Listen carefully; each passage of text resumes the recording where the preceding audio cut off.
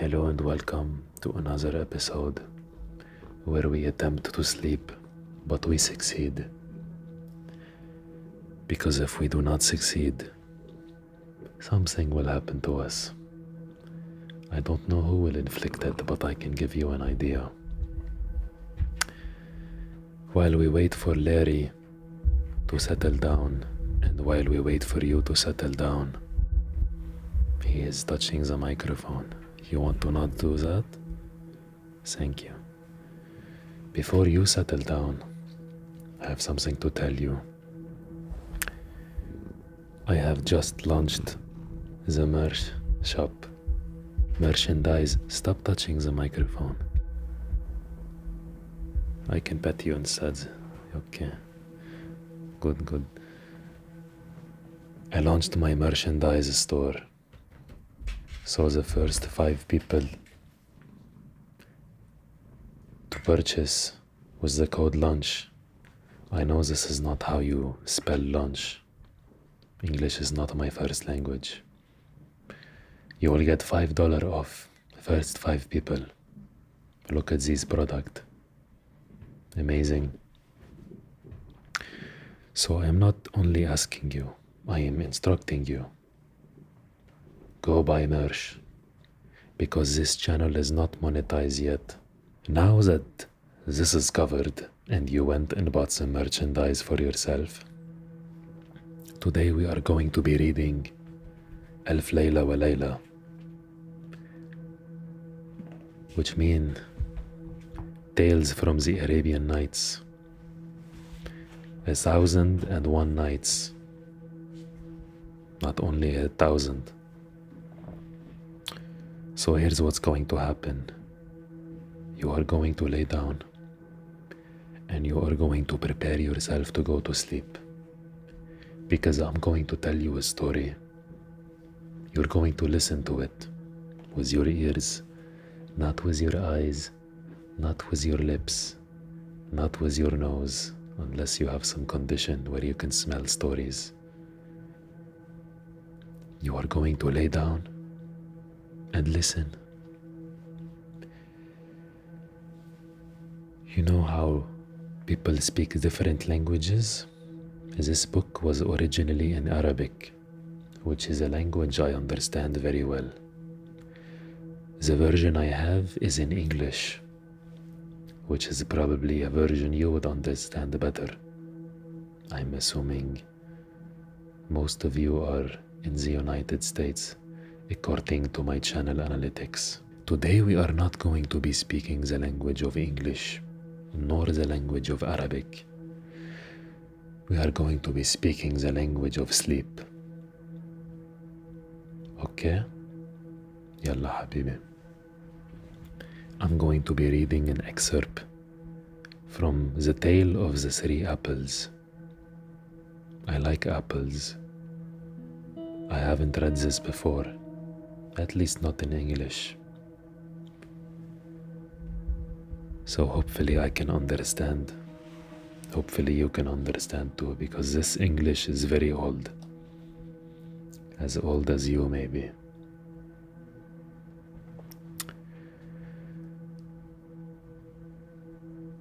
Are your eyes closed? See, I know, I can tell when your eyes are not closed. I can just assume. Habibi, close your eyes. Okay, I'm going to begin.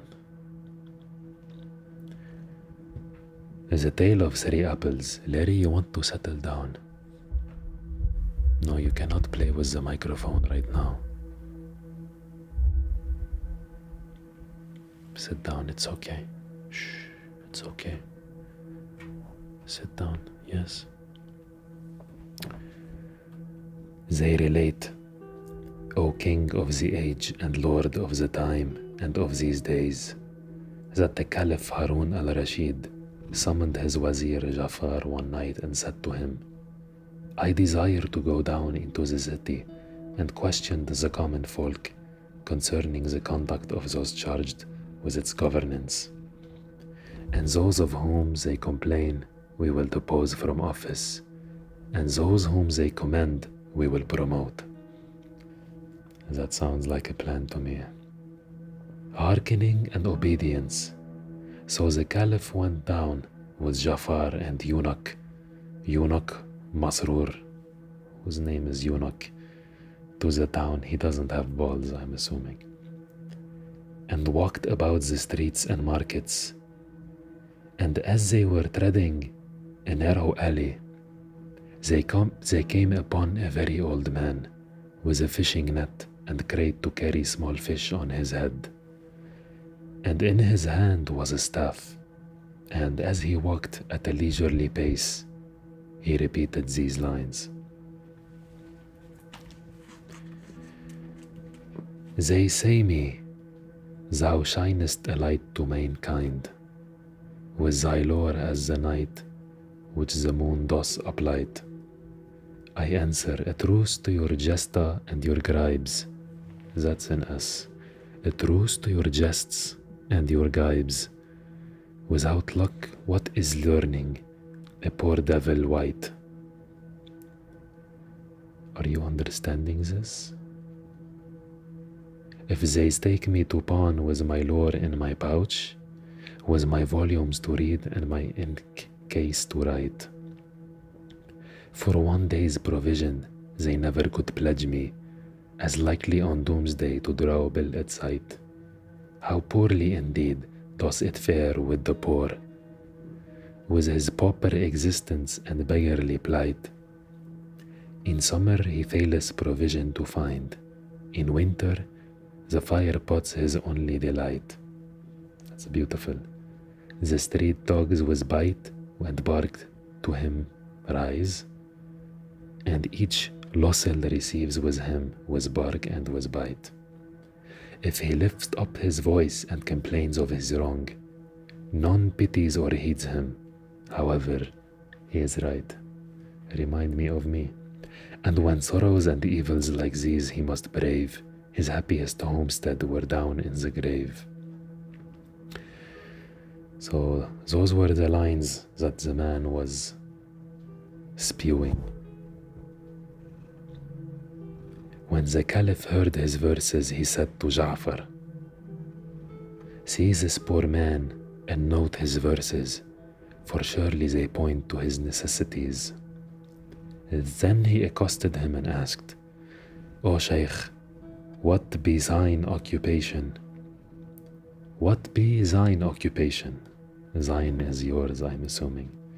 And the poor man answered, O my lord, I am a fisherman with a family to keep, and I have been out between midday and this time. And not a thing has Allah made my portion, wherewithal to feed my family. I cannot even pawn myself to buy them a supper, and I hate and disgust my life, and I hanker after this. Ya haram, he could not fish, so he wants to die. If you die, you will not feed your family, ya Ahmar.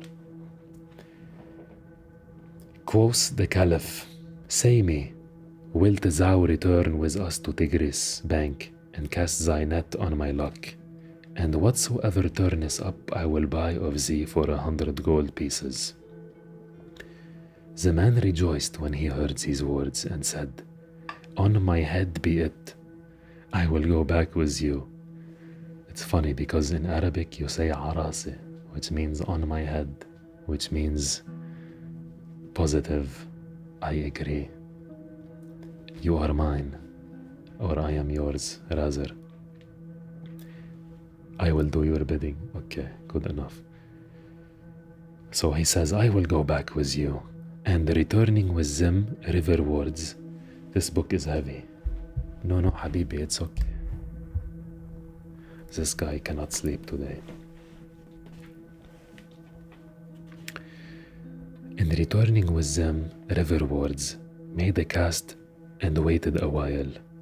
Then he hauled in the rope and dragged the net ashore, and there appeared a chest padlocked and heavy. So he did not get fish, he got a chest. The Caliph examined it and lifted it, finding it weighty, like your mom. So he gave the fisherman 200 dinars and sent him about his business. 200 dinars. First he say, I will give you gold. Sounds scummy, Habibi. Whilst Masroor, aided by the Caliph, carried the chest to the palace and set it down and lighted the candles. Ja'far and Masroor then broke it open and found therein a basket of palm leaves corded with red worsted. I don't know what worsted means. This they cut open and saw within it a piece of carpet which they lifted out, and under it was a woman's mantilla folded in four, which they pulled out. And at the bottom of the chest they came upon a young lady, fair as a silver ingot, slain and cut into 19 pieces. When the Caliph looked upon her, he cried, Alas! And tears ran down his cheeks, and turning to Ja'far, he said, O dog of wazirs, shall folk be murdered in our reigns and be cast into the river to be a burden and a responsibility for us on the day of doom? So they found a woman dismembered in the chest. Ya haram. By Allah, we must avenge this woman on her murderer, and he shall be made die the worst of deaths. And presently he added, Now, as surely as we are descended from the son of Abbas, if thou bring us not him who slew her, that we do her justice on him. I will hang thee at the gate of my palace, thee and 40 of thy kith and kin by thy side. Ja'far says, Grant me 3 days delay. And then the Caliph said, We grant thee this. So Ja'far went out from below before him and returned to his own house, full of sorrow, and saying to himself, How shall I find him who murdered this damsel, that I may bring him before the Caliph?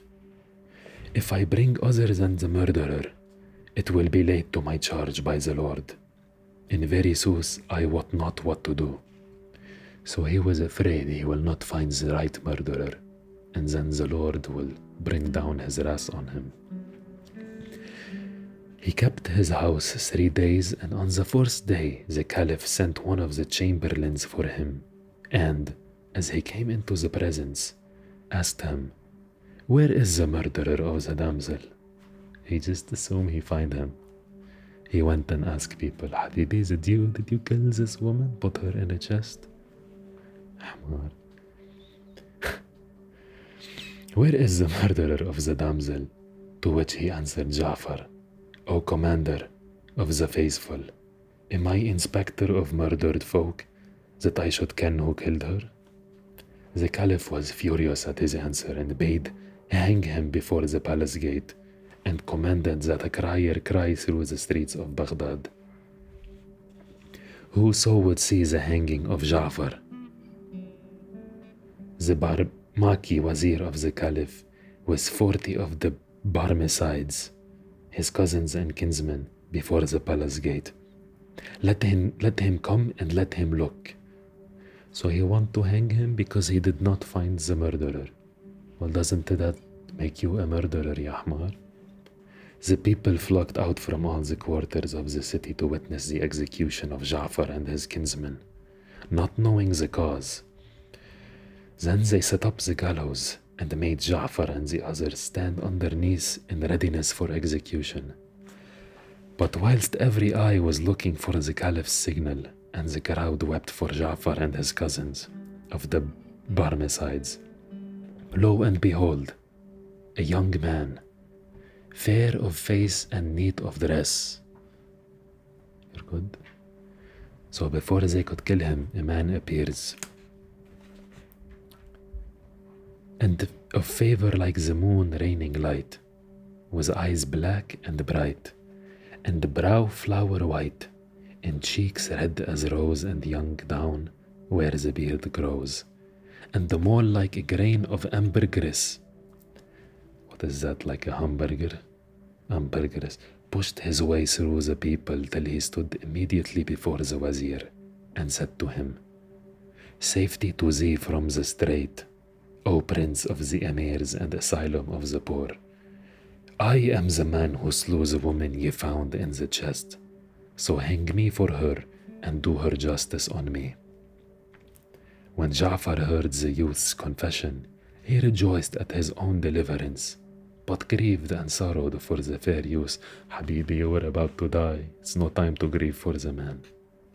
And whilst they were yet talking, behold, another man, well stricken in years, pressed forwards through the people and thrust his way amid the populace till he came to Ja'far and the youth, whom he saluted, saying, O thou the Wazir and Prince, sans peer, I believe not the words of this youth. Of a surety none murdered the damsel but I. Take her wreak on me this moment, for an thou do not thus, I will require it of thee before Almighty Allah. Another man is taking the blame. Then quoth the young man, O Wazir, this is an old man in his dotage who wotteth not whatso he says ever. And I am he who murdered her.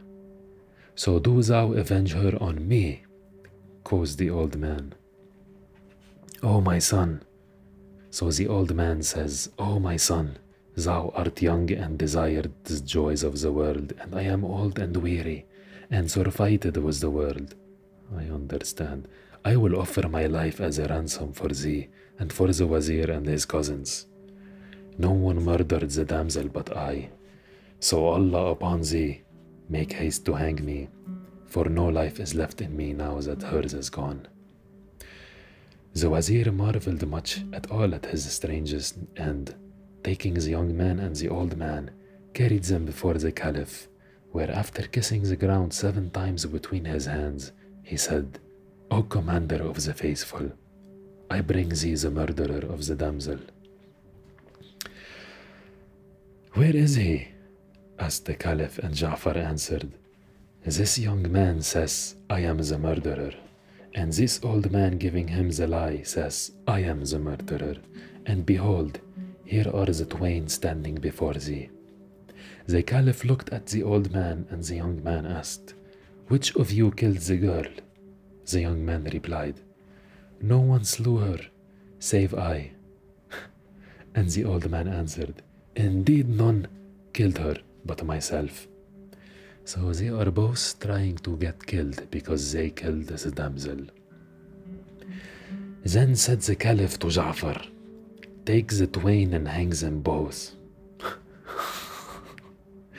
This guy is something else. Khalas, kill them both, Habibi. But Ja'far rejoined, Since one of them was the murderer, to hang the other were mere injustice. Ja'far is clever. By him who raised the firmament and spread the earth like a carpet, I am he who slew the damsel. That's the youth talking. And he went on to describe the matter, the manner of her murder, and the basket, the mantilla, and the bit of carpet. In fact, all that the Caliph had found upon her. So the Caliph was certified that the young man was the murderer. Whereat he wondered and asked him, What was the cause of thy wrongfully doing this damsel to die? And what made thee confess the murder without the bastinado? And what brought thee here to yield up thy life? And what made thee say, Do her wreak upon me? That's a lot of questions, Habibi. The youth answered, Know, O Commander of the Faithful, that this woman was my wife and the mother of my children. That's all he had to say, bro. Also my first cousin and the daughter of my paternal uncle, this old man who is my father's own brother. When I married her, she was a maid, and Allah blessed me with 3 male children by her. She loved me and served me, and I saw no evil in her, for I also loved her with the fondest love. Now on the first day of this month she fell ill with grievous sickness, and I fetched in physicians for her, but recovery came to her little by little, and when I wished her to go to the Hammam bath, she said, There is something I long for before I go to the bath, and I long for it with an exceeding longing. To hear is to comply, I said. And what is it? So she says, I have a queasy craving for an apple, to smell it and bite it. I replied, hadst thou 1,000 longings, I would try to satisfy them. So I went on the instant into the city and sought for apples, but could find none. Yet they had cost a gold piece each. Would I have bought them? I was vexed at this, and went home and said, O daughter of my uncle, by Allah I can find none. She was distressed, and being very weakly, and her weakness increased greatly on her that night, I felt anxious and alarmed on her account. As soon as morning dawned, I went out again and made the round of the gardens, one by one, but found no apples anywhere. At last, there met an old gardener, of whom I asked about them, and he answered, O my son, this fruit is a rarity with us, and is not now to be found save in the garden of the commander of the faithful at Bassora, where the gardener keepeth it for the caliph's eating. I returned to my house, troubled by my ill success, and my love for my wife and my affection moved me to undertake the journey. So I got me ready and set out and traveled 15 days and nights, going and coming, and brought her 3 apples which I brought from the gardener for 3 dinars. But when I went in to my wife and set them before her, she took no pleasure in them and let them lie by her side. That bitch. For her weakness and fever had increased on her, and her malady lasted without abating 10 days, after which time she began to recover health. So I left my house, and betaking me to my shop, sat there buying and selling, and about midday, behold, a great ugly black slave, long as a lance and broad as a bench, passed by my shop, holding in hand one of the 3 apples wherewith he was playing. So I said, O my God, O my good slave, tell me whence thou tookest that apple, that I might get the like of it. He laughed and answered, I got it from my mistress, for I had been absent, and on my return I found her lying ill with 3 apples by her side. And she said to me, my horned whittle of a husband made a journey for them to Bassora, and bought them for 3 dinars. So I ate and drank with her, and I took this one from her.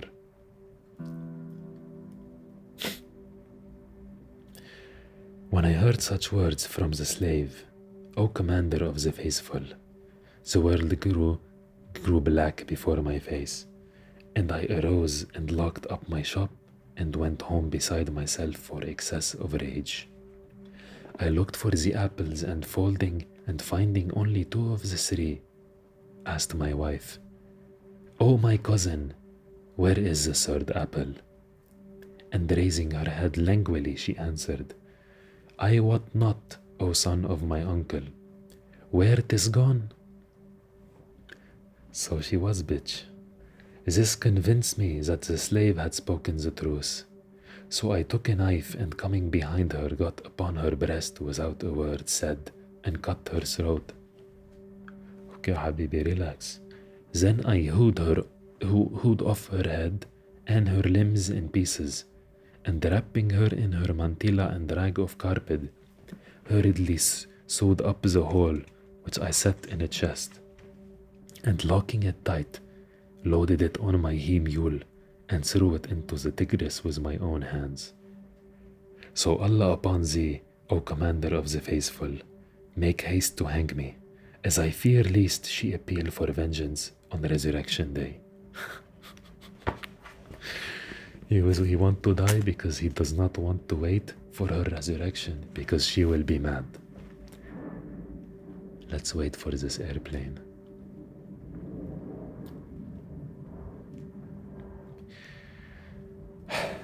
For when I had thrown her into the river, and none knew aught of it, as I went back home and I found my eldest son crying, and yet he knew not of what I had done with his mother. I asked him, What has made thee weep, my boy? He answered, I took one of the 3 apples which were by mommy, and went down into the lane to play with my brethren, when behold, a big long black slave snatched it from my hand, and said, Whence hadst thou this? I said, My father travelled far for it, and brought it from Basora for my mother who was ill, and the 2 apples for which he paid 3 ducats. He took no heed of my words, and I asked for the apple a second and a third time, but he cuffed me and kicked me, and went off with it. I was afraid lest my mother should swinge me on account of the apple, so for fear of her, I went with my brother outside of the city and stayed till evening closed in upon us. And indeed, I am in fear of her. And now by Allah, O my father, say nothing to her of this, or it may add to her ailment. When I heard what my child said, I knew that the slave who he had when I heard what my child said, I knew that the slave was he who had foully slandered my wife, the daughter of my uncle, and was certified that I had slain her wrongfully. Ya haram. So I wept with exceeding weeping, and presently this old man, my paternal uncle, and her father came in. And I told him what had happened, and he sat down by my uncle and wept, and we ceased not weeping till midnight. We have kept up mourning for her these last 5 days, and we lamented her in the deepest sorrow, for that she was unjustly done to die. This came from the gratuitous lying of the slave, the blackamoor, and this was the manner of my killing her. So I conjure thee, by the honor of thine ancestors, make haste to kill me and do her justice upon me, as there is no living for me after her. Wow.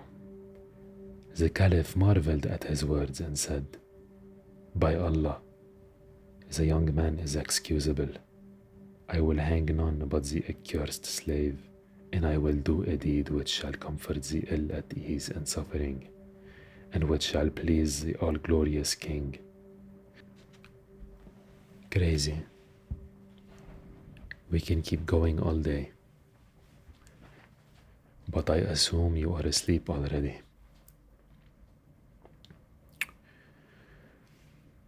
Larry is asleep. What do we learn from this story? We learn not to steal apples from little kids and beat them, which is something I used to do every day, but now I'm going to stop. Khalas, no more beating kids for apples, even if their mother is sick. And I hope you will not be beating kids for apples either. This will conclude today's episode. I hope you had a great time relaxing, because this story was keeping you at the edge of your seat or edge of your bed, or I don't know where you sleep.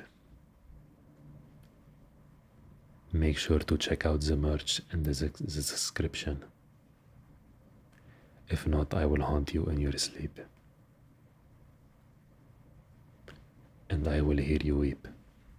Khalas, enough. Thank you for watching and listening, and I will see you next time.